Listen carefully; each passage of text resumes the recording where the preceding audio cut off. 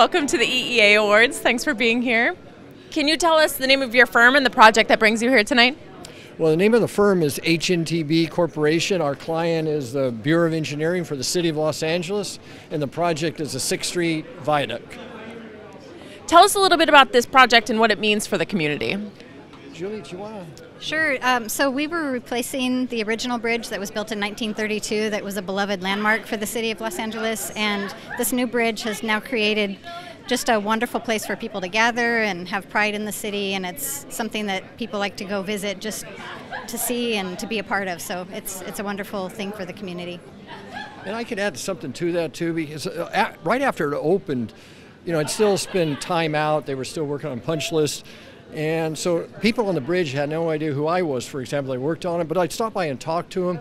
And, you know, down to everyone, they really were excited about the bridge. They really were happy with the finished product and everything. And it was really rewarding to see the community embrace it, you know, to that high amount. Tell us a little bit about what makes this bridge different.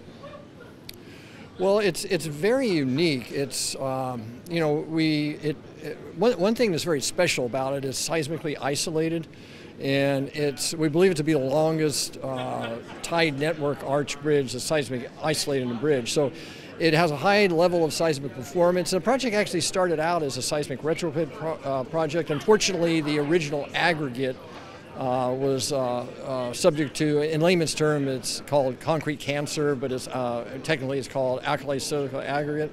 So what started out as a seismic retrofit project morphed into a full replacement. So the seismic performance is very good now. It will go through a 1,000-year seismic event without any damage. There's a lot of new technology on it. It's the first bridge in California that uses Type 80 concrete reinforcement. Another thing that's good about the bridge is the way it incorporates the community.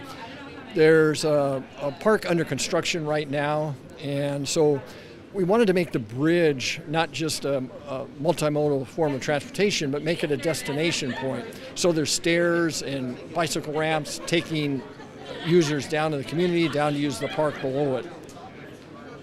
What does it mean to be recognized by your peers who appreciate the technical aspects of the bridge and also how well it integrates into the community?